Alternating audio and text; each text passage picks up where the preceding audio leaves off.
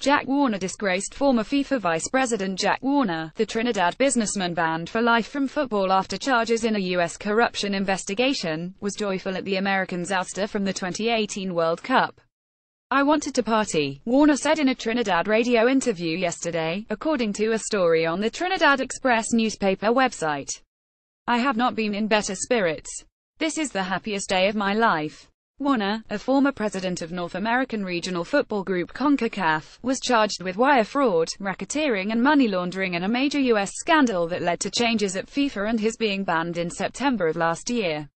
So when the U.S. squad lost 21 at Trinidad and Tobago on Tuesday night and were undone when Panama and Honduras took victories to pass them on the final table, Warner had a feeling of payback. Warner said the Americans reduced football in CONCACAF to a nightmare. "They have used their government to help to dismember FIFA in a way that is unimaginable. And last night on the field of play, Trinidad and Tobago reduced them to their knees. For me personally, it has reduced the US to a laughingstock. As far as I am concerned, this is the beginning of the end for US football. Nobody in CONCACAF likes the US."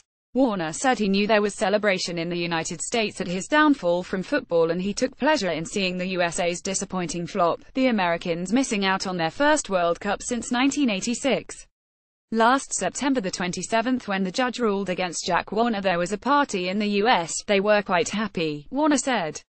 "Knowing that this has happened, I wanted to go out and party as they partied last September when a judge ruled against me. I wanted to party. This was my personal feeling.